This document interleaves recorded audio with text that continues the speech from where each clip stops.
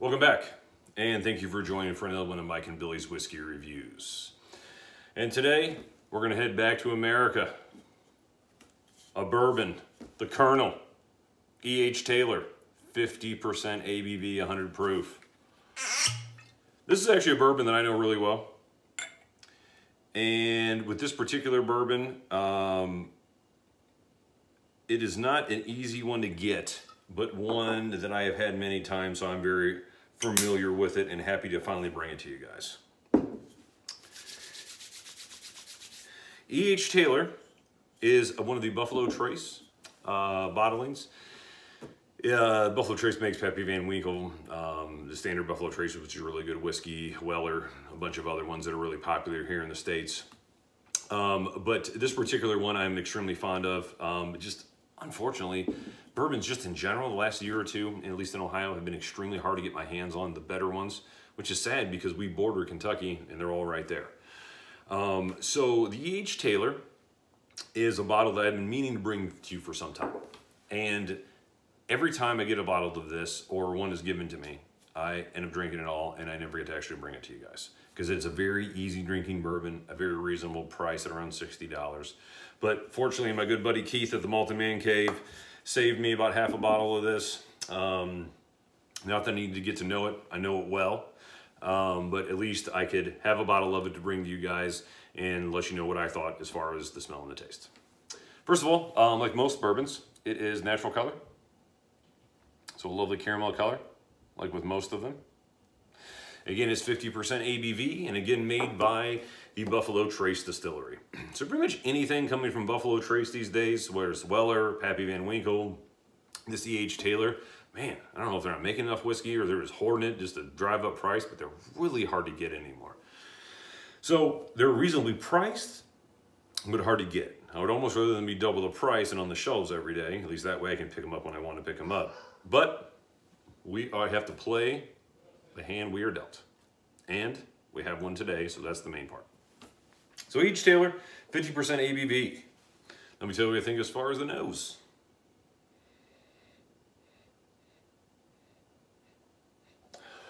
Like a lot of bourbons, you're getting that sweetness of that caramel and that toffee. Unlike a lot of bourbons, you're getting traditional sherry matured flavors in this as far as the nose: plums, figs, dates. It's almost like a Balvenie 17-year-old Doublewood that's a high ABV instead of the 43% that I believe it currently is now. Imagine Balvenie 17-year-old Doublewood at 50% ABV. That's a little bit sweeter. That's where we're at with this one. Spice, cinnamon, figs, and a really good smoky oakiness. So it's oak, so it's not peated, it's not smoke from some type of process. It's just from the oak of the cask. You get that wood smoke. Very, very oaky on the nose for this one.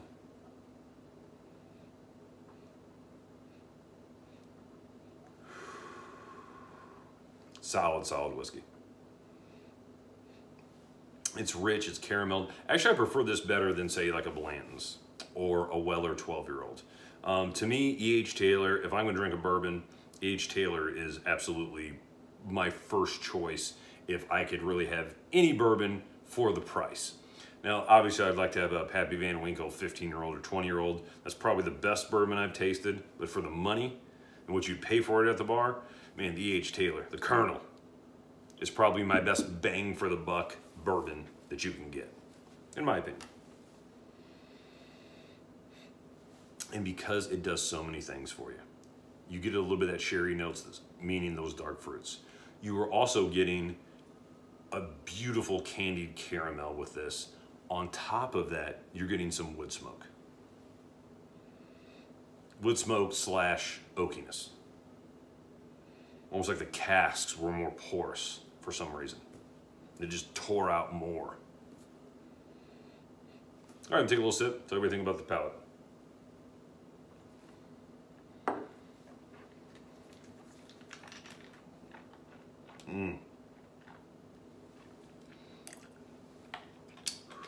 Sweet, buttery, like a Talisker 18 or a Talisker 10.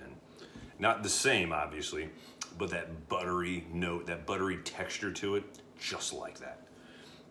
That's what I love about this whiskey. Spicy, buttery. You really don't get the dark fruits on the palate like you do the nose, but that's okay. It's replaced with what, you ask?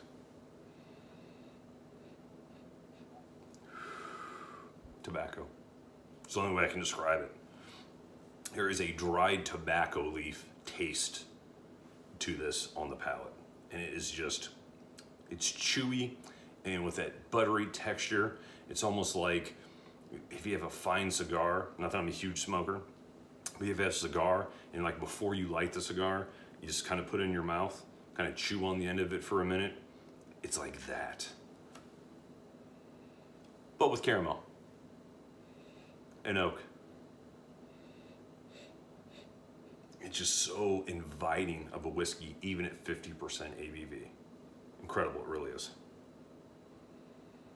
Now, the E.H. Taylor, as far as the nose and the smells, it's 4 or 5 things, period. That's it. And absolutely the things that I described to you. I've had this bottle so much, I thought to myself, let's dig a little deeper. Is there anything else? Not really. It's just those 4 or 5 things. But they're really good, and they go together extremely well. That's what I really like about this particular whiskey. It doesn't try to be all-encompassing. It doesn't try to get as many flavors in there as possible. It doesn't try to be extremely well-rounded. It just tries to do a few things really, really nice. And with that extra ABV, being 100 proof, 50% ABV, it just drives it home. Drives it home. A little bit of water, let me tell you if it changed. It's less of the dark fruits. So if you like a few of those sherry notes on the nose, man, you gotta cut out everything else. Cut out the water.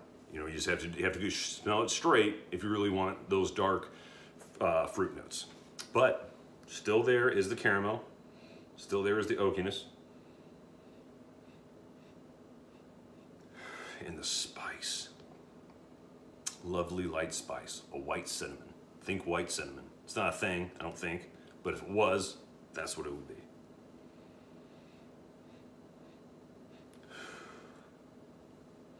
All right, now add a little bit of water, second taste time.